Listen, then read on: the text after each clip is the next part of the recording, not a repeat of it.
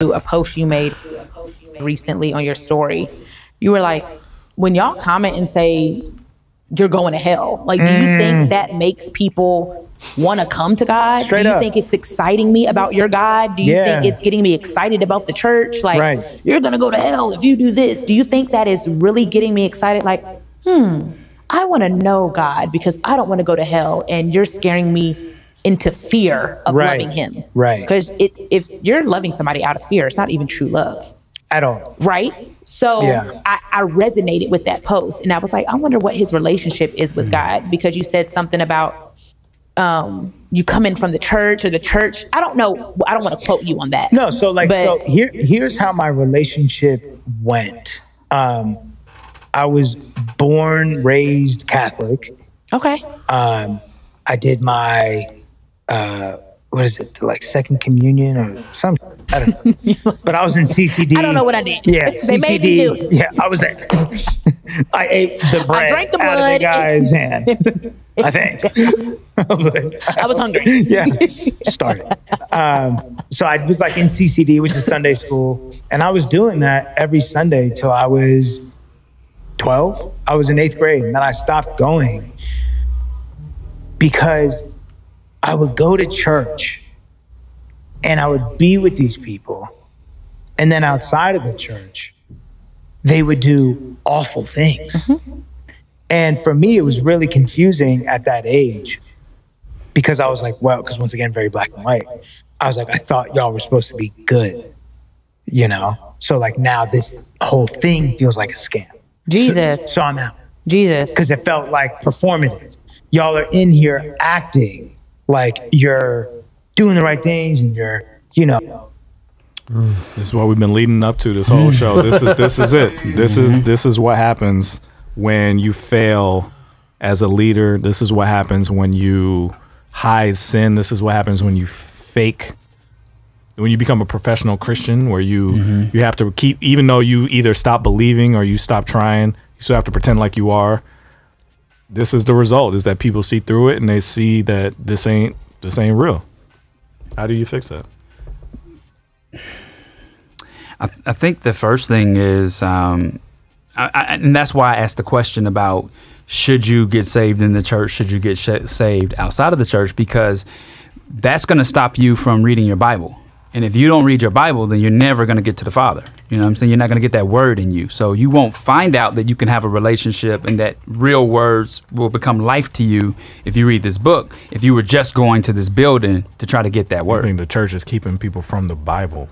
That's well, deep. if a pastor has led somebody astray and they no longer think this is real, and they see it as fake, then yeah, you got somebody who's not going to go home and open that Bible and look for it themselves. I mean, I can see where you're coming from, where if it's so programmatic that like there's no like actual encouragement for you to walk this out on your own. It's all about, okay, take this class or talk to this person or do this, instead of like really spending time with the Holy Spirit to transform you. So I could see why you would say that, but I think it does go back to the church having to be intentional and really cultivating, encouraging people to cultivate their own personal relationship with God. When I joined my church, the very first thing they said was, we have to have new members classes. New members classes was 7 weeks, and you come every Saturday, and we go through scripture, and we start doing this. As soon as I finished new members classes, I went through discipleship class. So I had a good foundation of how to get into. I was already Christian when I was 17, but when I joined the church and I got serious about being a member, like I had been members in youth ministry, and my parents took us to different churches. But when I got serious and was like, oh, I'm going to find a place to serve here, right? Then everything became alive to me. You know what I'm saying? Like I was able to go home and read my word and feel life coming off those pages, because I've been trained a little bit better on what to receive or what to look for when I'm reading, like how to study and how to understand and how to interpret.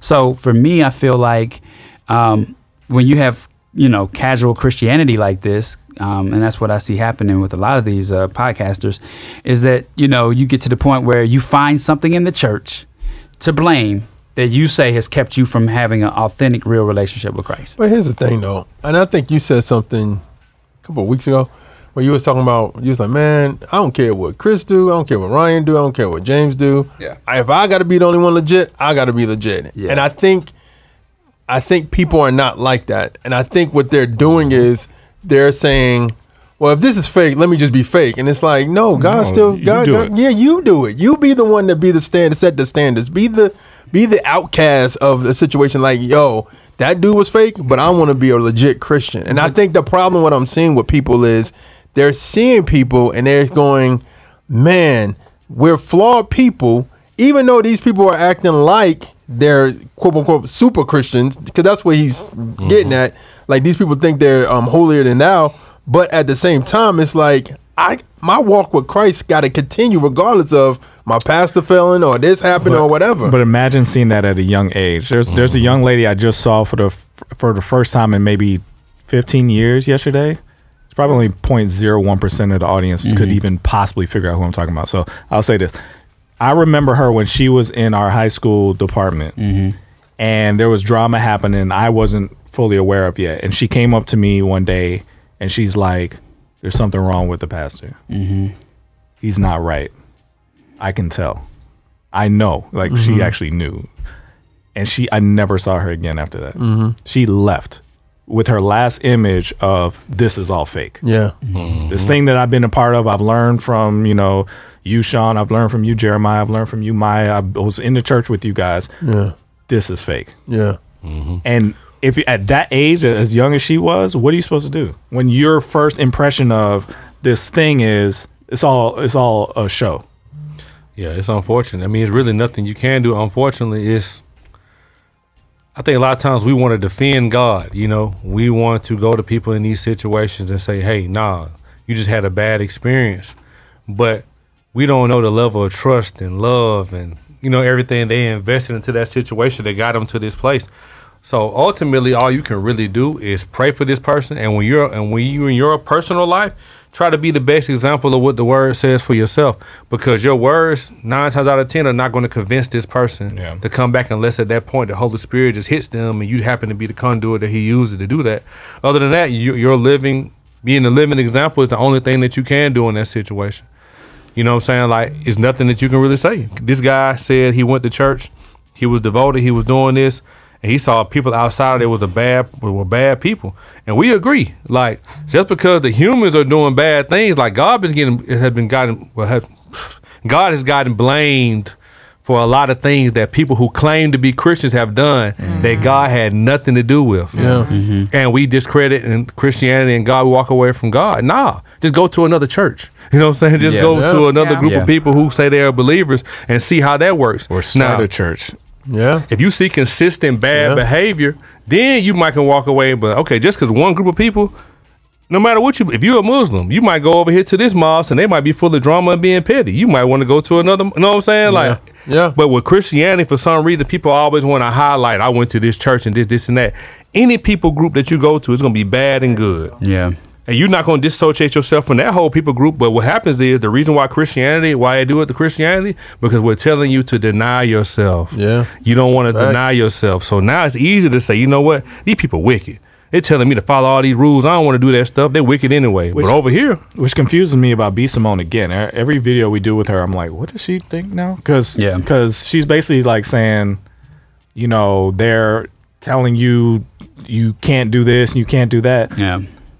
What's your take on her now? Because like it sounds like she's saying it's okay to, as long as you believe in Jesus, it's okay to kind of be, cussing and showing your body. I think she's spiritual. She co-signed Lady London. Yeah. Well, a couple of weeks ago, we talked about that conversation, and then I just didn't know who Lady London was. So I looked it up, and I saw a freestyle she did where she pretty much did everything Megan Thee Stallion said, everything Megan Thee Stallion or Lotto or anybody else would say. And I'm like, wow, really? Like 2 months ago, and you just saying like, oh, I can do that. But she said it in the freestyle. I'm a Christian. I can do what I want. It sounds like her concern is, you guys are making this sound bad. You guys are making this sound scary. You guys are making this sound too hard. I'm going to try and make it sound better. And I'm going to get more people to become Christians, because I'm not going to yell at them and tell them they're going to hell. The only thing I would say, B. Simone, is yes, there are people who abuse it in a way and make it seem wrong, but the opposite is also wrong. Yeah. Giving people the impression that they can continue on in their sin, as long as they can say that they're. This is an argument that happened between Paul and himself in Romans, where it's like, shall I continue? Like, he was speaking for the opposite side. Shall I continue sinning since grace abounds? Of course not. Right? Of course not. Why would you do that? If you really love Jesus, why would you continue sinning? It makes no sense. And I just think she's caught in the midst of, she's seen a lot of people turn away from God because people have been like, you're going to hell, you know, this is how it is, blah, blah, blah, blah, blah. So she's trying to do the opposite, but the opposite is also dangerous. It's kind of more dangerous because if these people that you're having on your podcast go on and think that they're okay, they're not okay. I said this in a post before, and I'll say it here. I feel like people gotta understand, like, judgment from humans is 10 times better than the final judgment from God. Like you don't understand the final judgment from you standing before God and you thinking you good, and he looking at you like, I don't know who you are, I don't know you, I don't. You but I know God, I didn't. I don't know who you is, and that judgment is an eternal judgment that leads you to where you're afraid people telling you gonna go. And this is where I hope she lands, because I feel like I still get the sense that she's trying. So this is where I hope she lands. There's a way to lead people to Christ without being like, you're going to hell, God hates you. There's a way to do it without sounding like that, but with also doesn't give people license to continue sinning like it don't matter.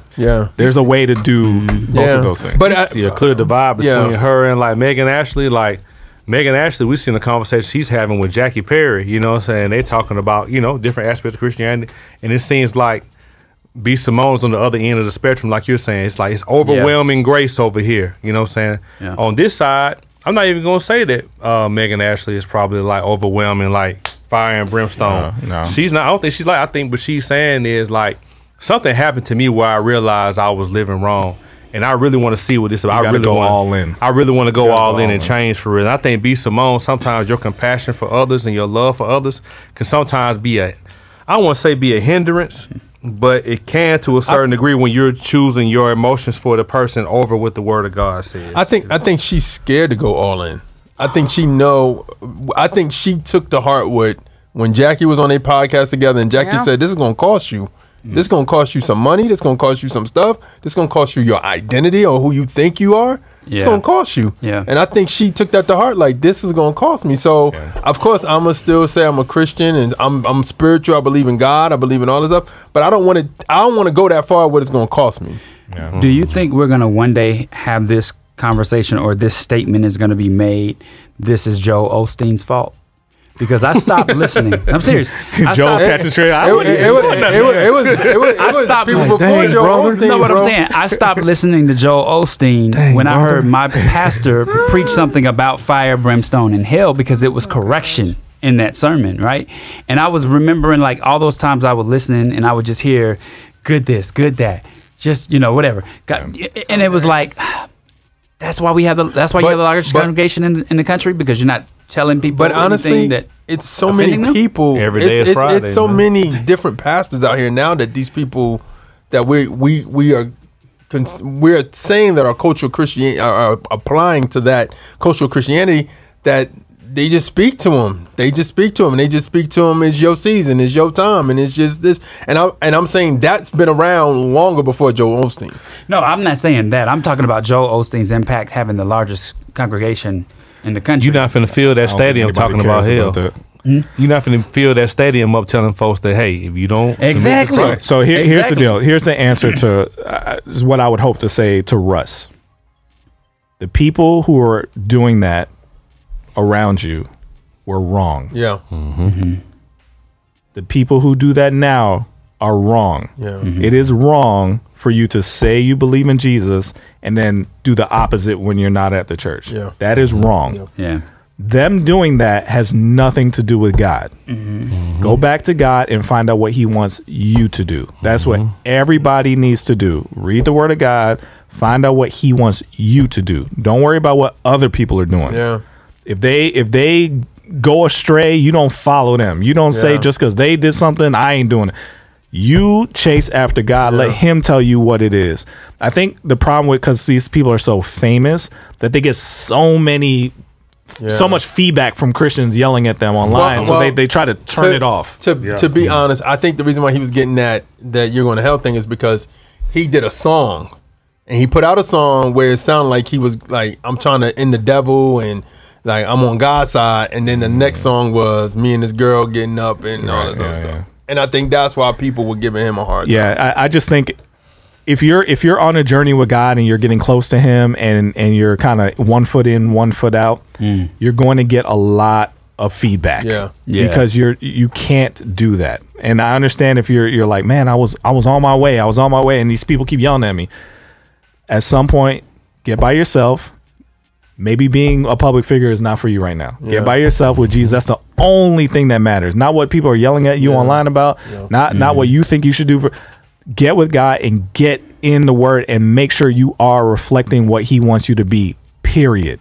Then go around and start talking about it, because I think people start talking about it while they're going through it, and it's just not the right time. You're not. It's like the whole seed on the rocky soil. Like it's not going to grow because it's not the right environment for it to grow. All right, so we went long, but over 200 people are watching live, man. If you have not subscribed, I have to ask this because I assumed it. It's not the case. If you're not subscribed, go check and make sure you are. Subscribe to us right now. We appreciate it, man. We're doing super well this year. Again, our goal is 100,000 by December. We're on our way. So please subscribe, check, double check. Yeah. Can I say something too? Because I want to put this out there.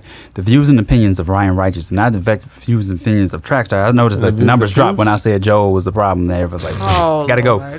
So no, come on back. I thought they knew Lion for Lion was about to happen.